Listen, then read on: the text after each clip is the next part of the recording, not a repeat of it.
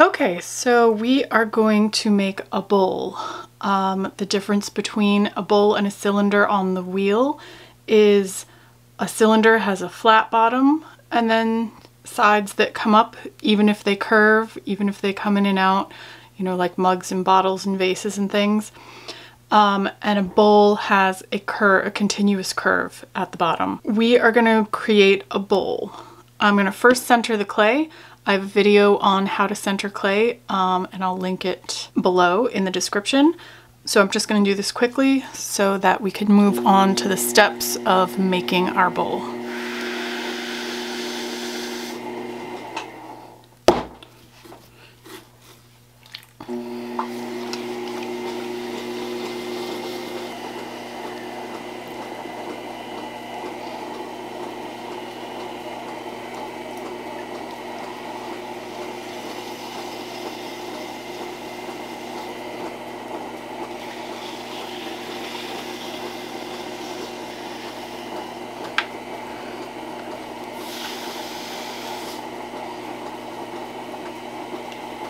Okay, once your clay is centered, just like the cylinders, we're going to open up.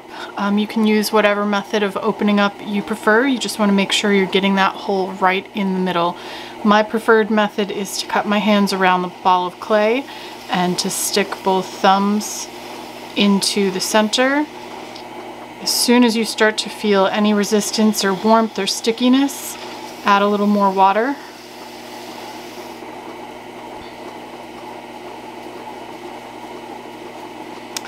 And as you get more experienced, you'll know about how deep to make your hole.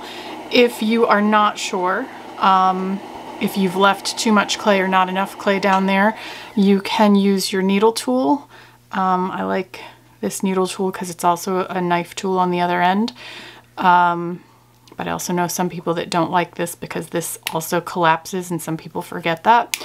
But anyway, you can check the depth by putting your needle tool straight in the middle of the hole all the way down to the wheel head or the bat, and then put my finger into the bottom of the hole and with the same hand hold on to the needle tool, and however much needle is sticking out beyond the point of my finger, the end of my finger, that's how much clay I have down there.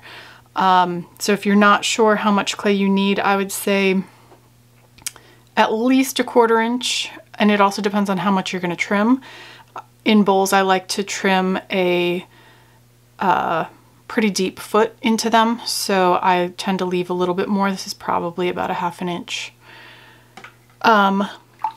If we were making a cylinder, this would be the step where I would spin the wheel, put my fingers in here, brace here, and pull across to create that flat bottom.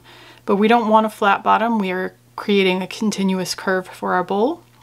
So I'm going to go ahead and start pulling up the walls now.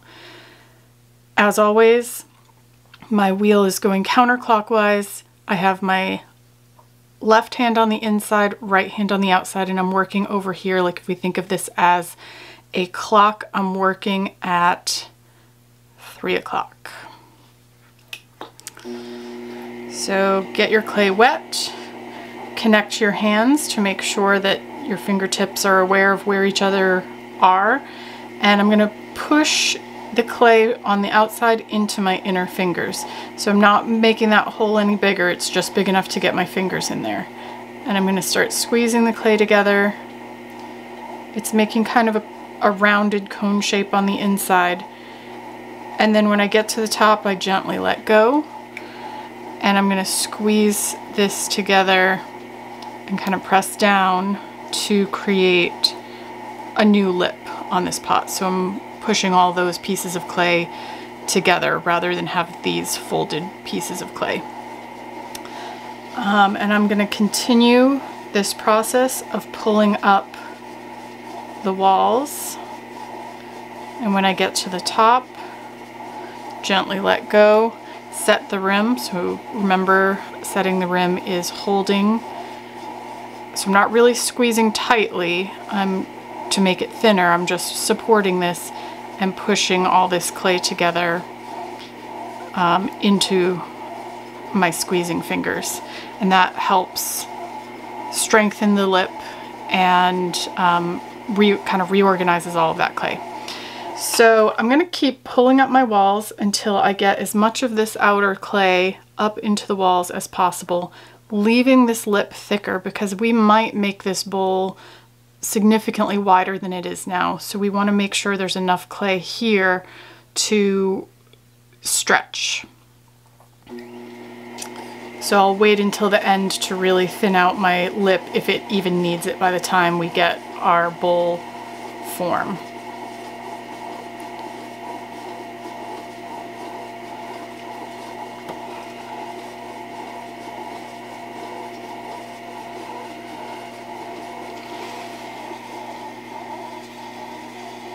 I'm really pushing into the side bottom here to create a little divot for my fingers to be able to push the clay that's down near the wheel up into the walls of the bowl.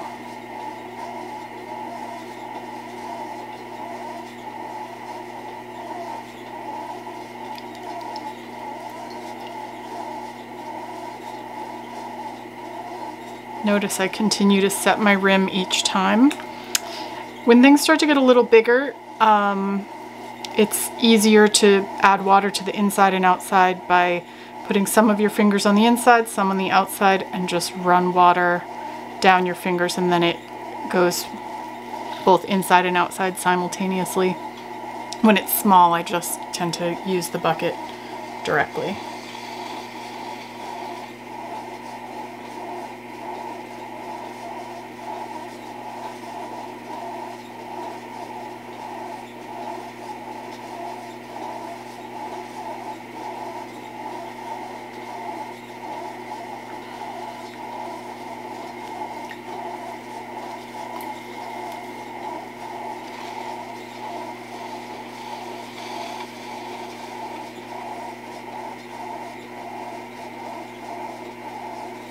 I think this is going to be my last pull. I have most of the clay that I can access up from the bottom near the wheel head and into the walls. My walls are pretty even and pretty thin.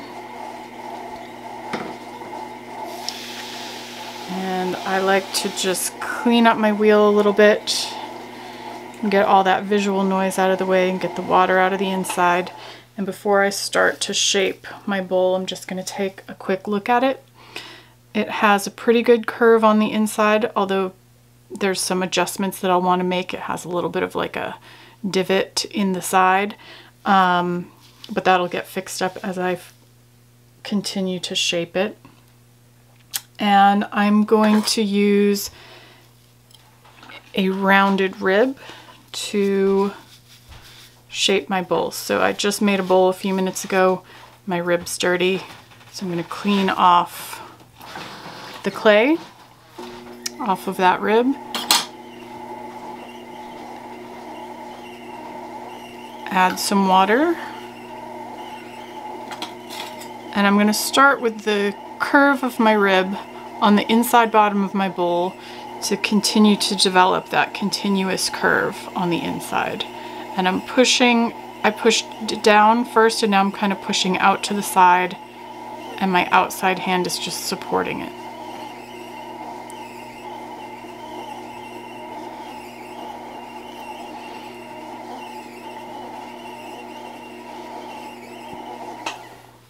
So now I have a nice curve, but the bowl is still a little bit taller and skinnier than I want. So I'm now going to use the rib on the outside of the bowl and my hand on the inside to continue to push out and create more of a rounded belly to this bowl. And don't forget to get the clay nice and wet and slippery.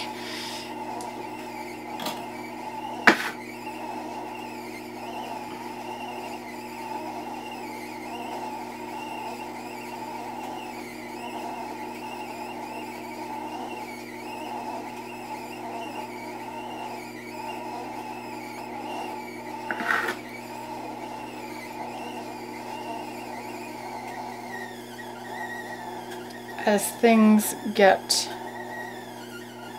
thinner and taller. You notice probably that I keep slowing down the wheel. Centering, you will have the wheel going fairly fast, maybe even at top speed. Pulling up your walls, you get a little bit slower, and then shaping, you get a little bit slower.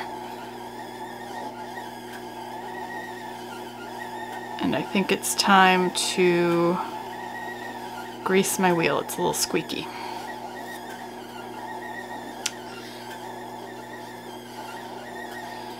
So continue to make sure that your curve is a nice continuous curve,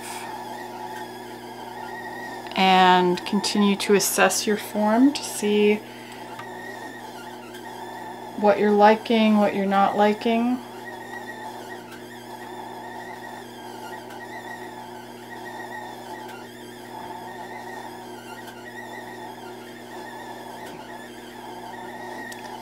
And then when you feel pretty good about everything, I like to again just make sure everything is cleaned up, get the excess water out of the inside of my bowl, and take a good look at everything.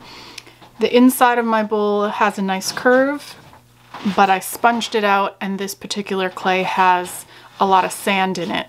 So I'm gonna just run my fingers over it to kind of push the sand back into the clay so that I have a smooth surface in there and it doesn't look all kind of sandpapery.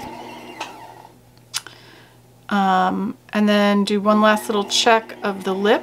Some people use a chamois or a piece of plastic. Even you can cut a little piece of plastic to use on the lip to help it be nice and round.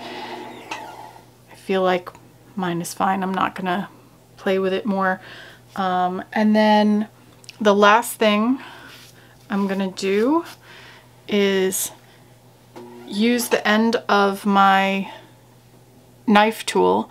It can be a plastic one like this or a wooden one. And I'm going to use the point to get a little bit of the excess clay away from the bottom here. This is going to help me later when I'm trimming to just have a little bit less work to do.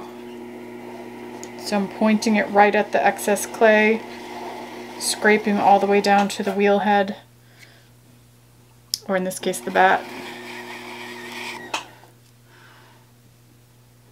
And I'm going to take my cutoff wire, wrap it tightly between my fingers, kind of like you're holding dental floss,